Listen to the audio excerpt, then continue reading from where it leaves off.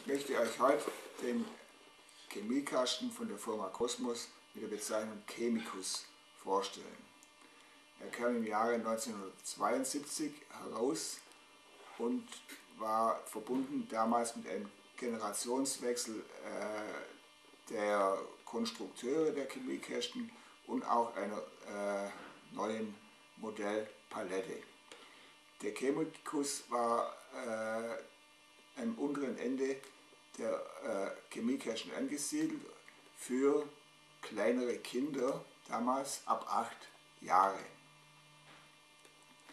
wie man auch am Bild erkennen kann.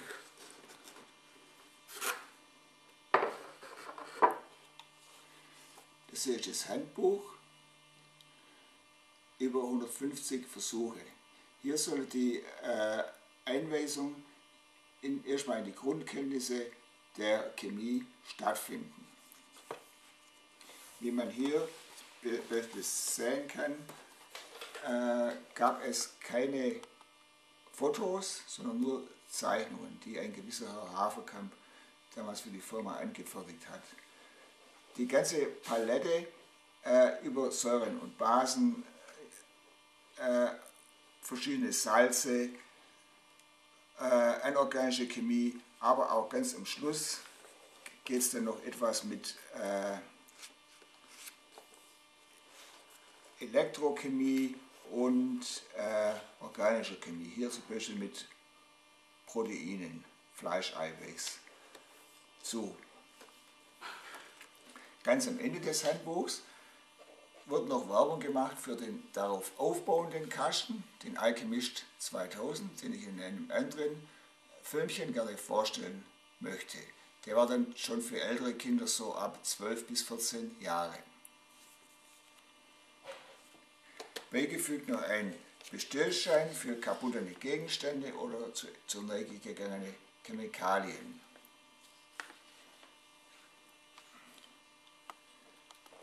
Abgedeckt wurde der Kasten von einer Plastikdeckel, stabil, und hier haben wir schon mal den Inhalt.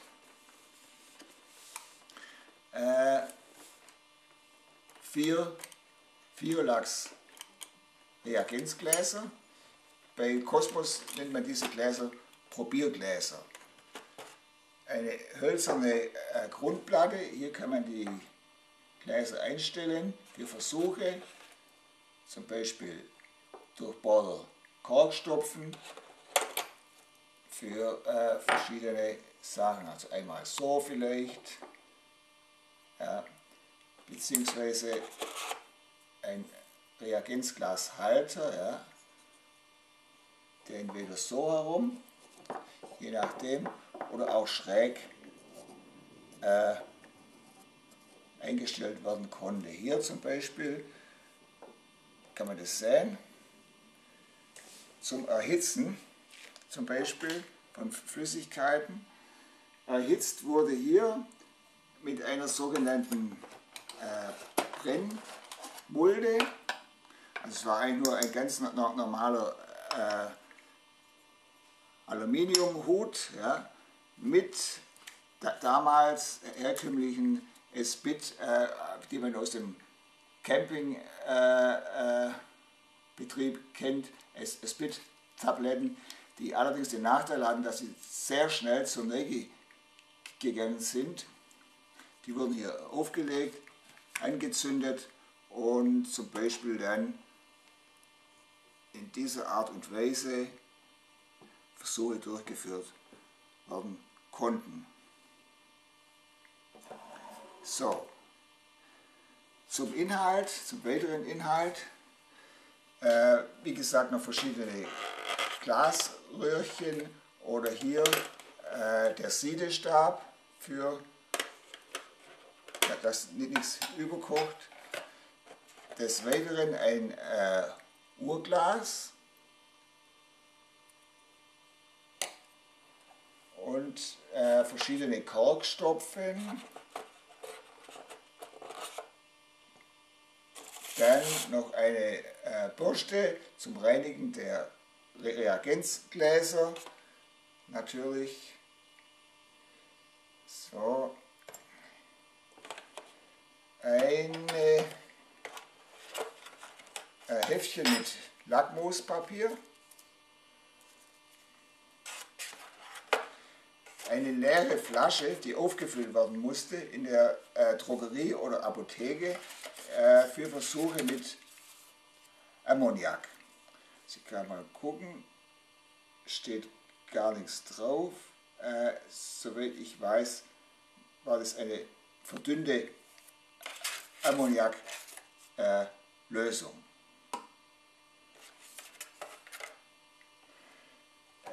Des Weiteren hatten wir Chemikalien, einmal Calciumhydroxid, dann hier Natriumcarbonat,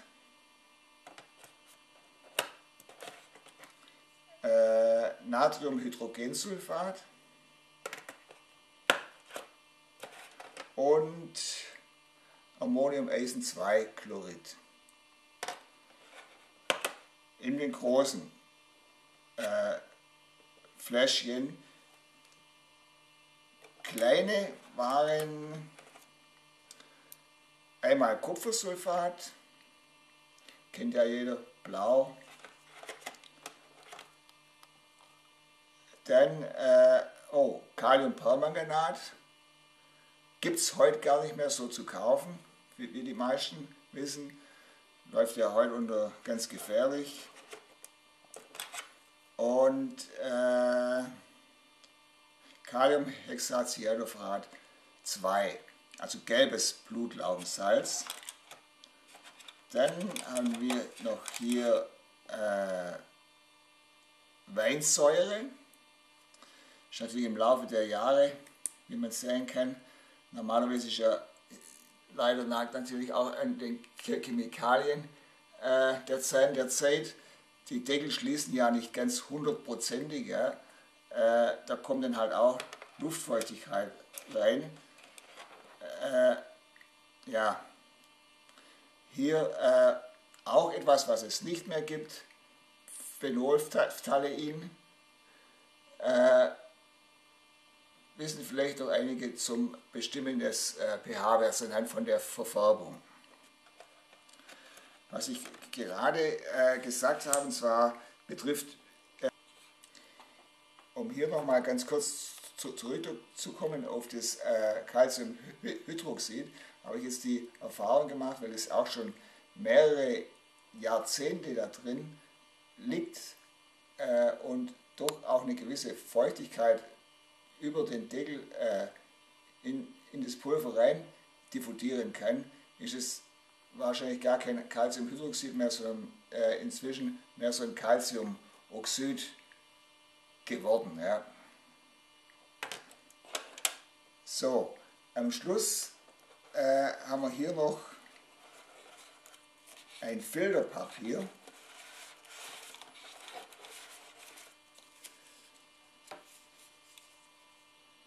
Spaßigerweise wurde diesem Kasten, warum weiß ich jetzt nicht, kein Trichter, wo das Filterpapier reingehört, eigentlich, sondern es wurde eigentlich nur so gemacht,